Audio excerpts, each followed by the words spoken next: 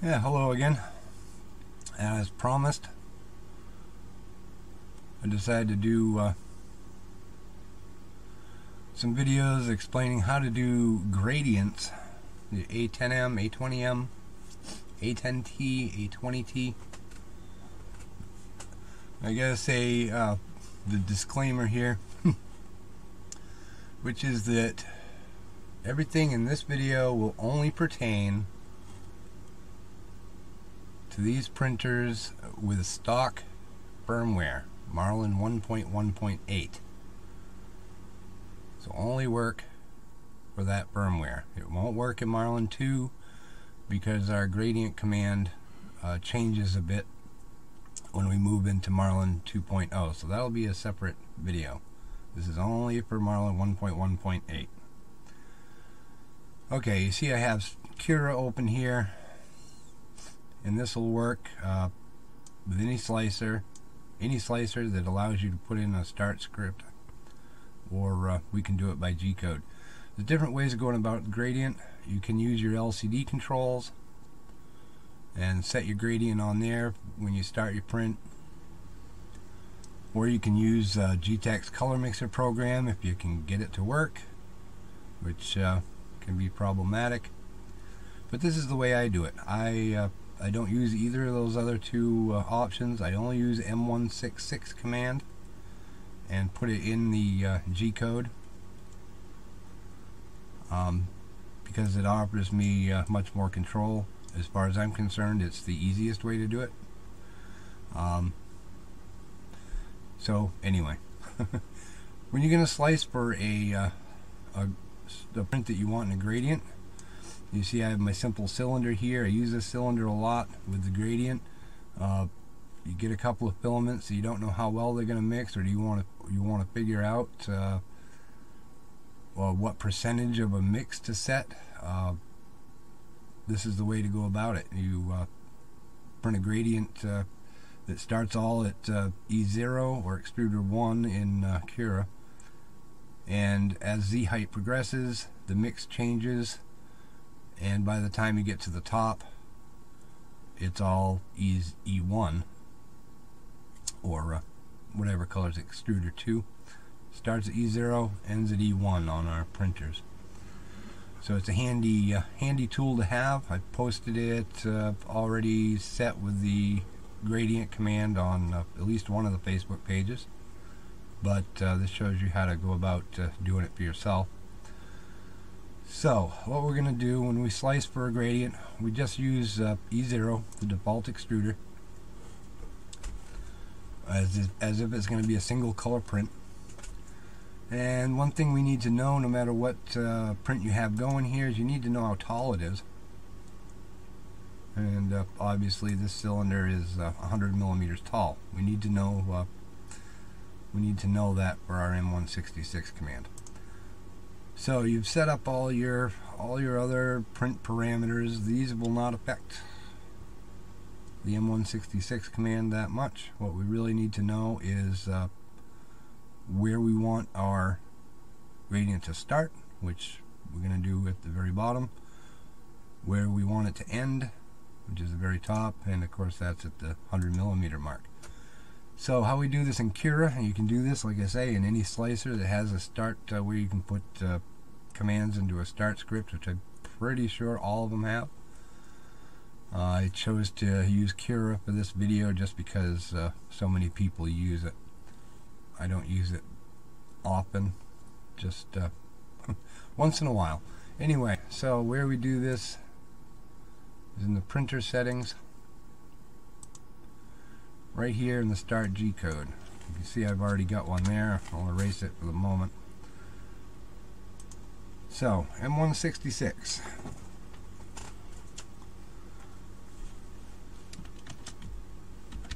Is our start command here. S1, the first parameter, is just set. It's going to set the gradient to on with the 1. I think you can do it without the S1, but I've never bothered to try. I've always just written it in there because that was the instructions I was given. So M166 S1. Now your first real parameter here is A.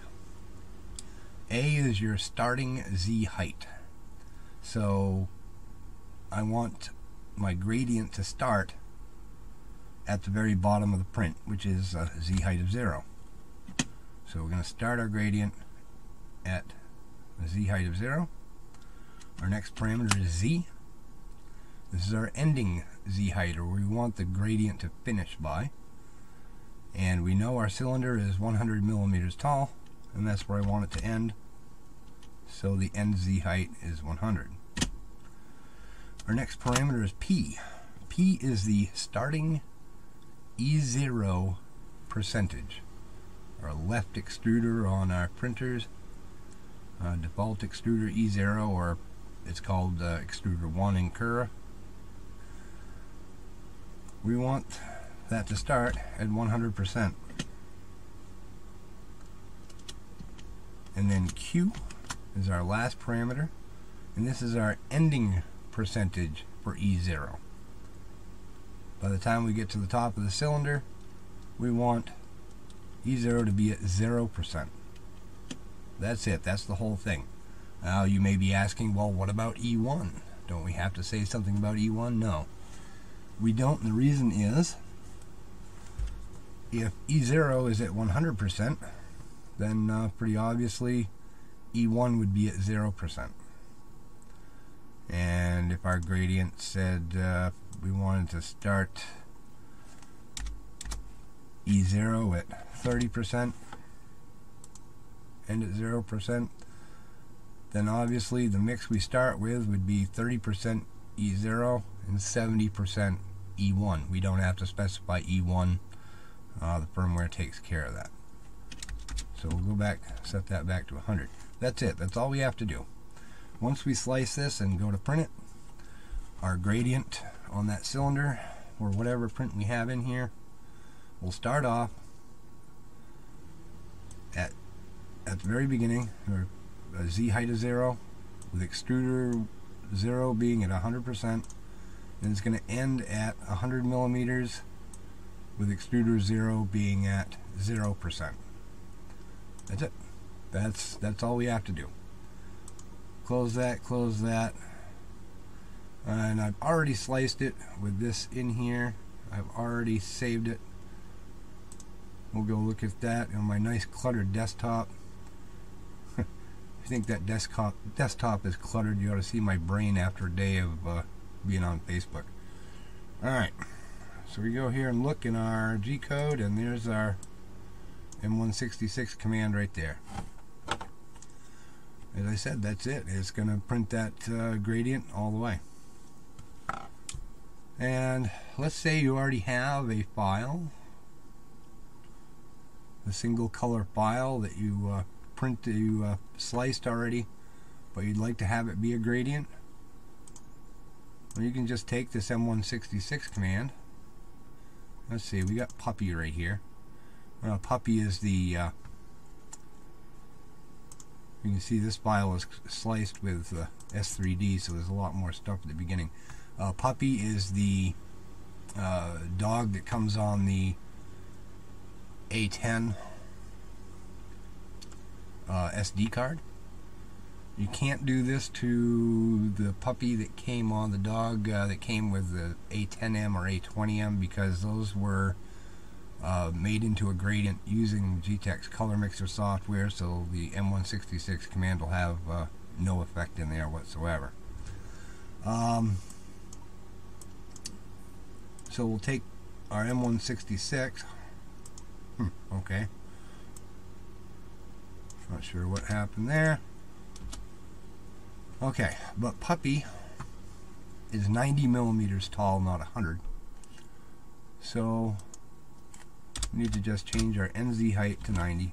You can leave it 100. And in some cases you might want to. What would happen is, by the time it got to the end of the print, 90 millimeters, the mix just wouldn't be all the way to all E1. It would be at 90%. There's some circumstances, depending on how well your filaments mix, where you may want to adjust where the Z height starts and ends for that reason. But that's it for the simple gradient. That's all you have to do. And that I can't think of anything more to say about it at this point. The next video, like I said, we'll get into well, actually we can do that now. Okay, let's just say we have a print like this vase. Yeah, this vase was kind of crappy.